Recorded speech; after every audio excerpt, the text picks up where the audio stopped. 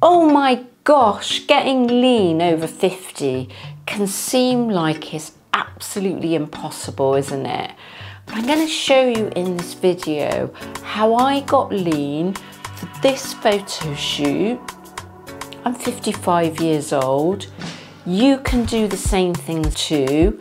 I'm going to show you exactly my strategies that I use to get lean, and I'm going to give you a physique update. Hello fam, and welcome to my channel. My name's Melissa Neal, and this channel is all about helping you if you're a woman over 40 or like me over 50.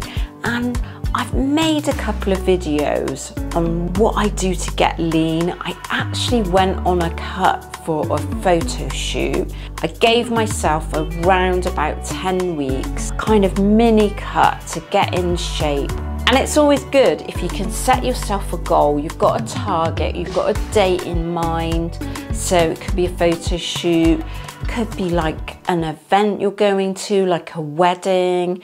It could be a vacation, that kind of thing. It's always good if you've got a goal in mind, because that's what's going to help you stay on track, isn't it? So what did I do? I'm going to talk about the training first. The first key thing is I stuck to the strength training that I do all year round.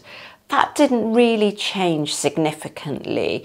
So that's 4 strength training sessions that are around about an hour, give or take. And I do 1 leg day and 3 upper body days. Now, for most of you guys, I'd actually recommend you do 2 leg days, 2 leg and glute days, and 2 upper body days. And the reason that I do that kind of split is I want to grow my upper body so that it's bigger, because I've got already really well developed legs that I've worked really hard on doing 2 or 3 sessions a week on over the years. So I wanted the upper body to match my legs. Then I do 1 circuit training session per week. So that's a high intensity interval training. It's a lot of military fitness type stuff, which I absolutely love for kind of fat burning, enjoyment. And I do that for between 30 and 45 minutes. Then I did 4 to 5 sessions of high intensity interval training, either on an elliptical, an incline walk, or a stair machine. And the rest of that is actually made up with steps, which is walking. And what I did towards the end of this cut is actually increase my steps rather than increase my cardio too much. So I took it from 10,000 steps to 15 and even 20,000 steps per day. And that's what I really recommend for you, because you can kind of plateau out on doing too much cardio, and then that really is detrimental to your strength gains. Once you do that over 30 minutes, it's too much. So that's my working out. So what did I do with food? Well, towards the end, I dropped down to 1650 calories. That's quite low for me. That was 160 grams of protein. So that's really high in protein for me. And I'm going to talk about my body weight in a minute. And 130 grams of carbs. That's quite low for me. I did struggle with that amount of carbs, and 55 grams of fat. And if you want a program that covers all this, I actually have this in my iPhone and Android app and my other online programs. So you can check those out by following the link up here or following the link in the description. Now I'm going to talk about my results. And the goal was to lean down, but I didn't want to get stage lean.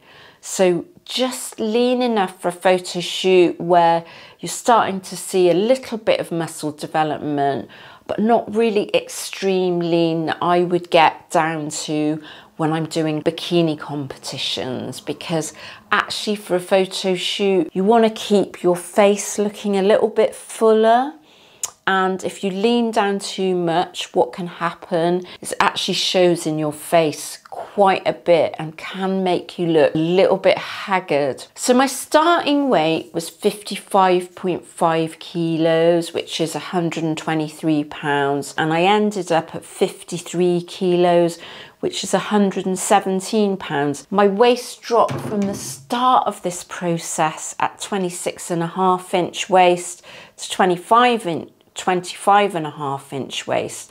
Now, when you're talking about a waist which is already quite small, it's actually quite difficult to lose a significant amount from that. So I was really happy with that.